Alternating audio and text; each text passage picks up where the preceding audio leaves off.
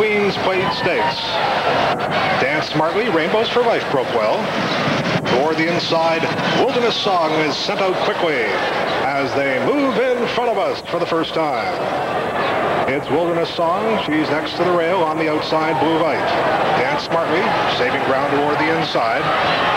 On her outside is Shootans as they pass under the wire for the first time. Megas Bucephalus under a tight rein.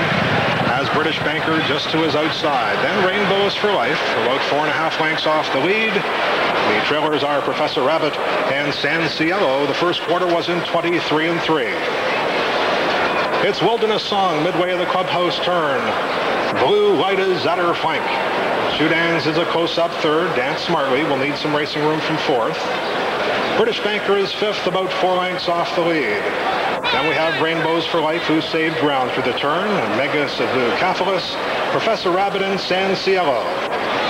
They continue along the backstretch. Wilderness Song by 3/4 of a length. Blue Light tracks her on the outside. Dance Smartly moving well in third, 2.5 lengths off the lead. Shootans has her pinned down on the rail. Half a mile was in 47-2, 3/4 in 1:11-4. They run into the far turn. It's Wilderness Song. She's still there, 3/4 of a length. Blue Light is second. Dance Smartly. Day sitting patiently on the filly. On the outside, Shootans is fourth. British Banker. Professor Rabbit gains some ground to the inside. They're at the quarter pole. Wilderness Song leads this field to the top of the stretch. Blue Light, Dance Smartly angles out for clear running. They're at the top of the lane. It's Wilderness Song. And here comes last year's champion 2-year-old filly, Dance Smartly.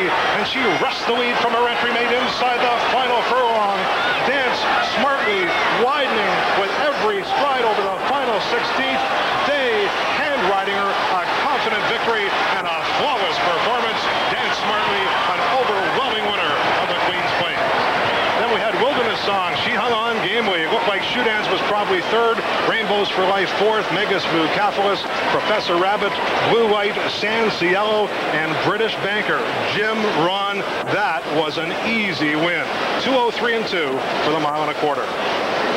Dan, Pat Day makes it 3 straight races. What a nice birthday gift for Jim Day as the 2 days hold off the 2 bays of Kinghaven, and the ladies go all the way to win here 1-2. What a terrific Day at Woodbine today, and of course Francine Villeneuve had a lot to do with the way that victory was taken.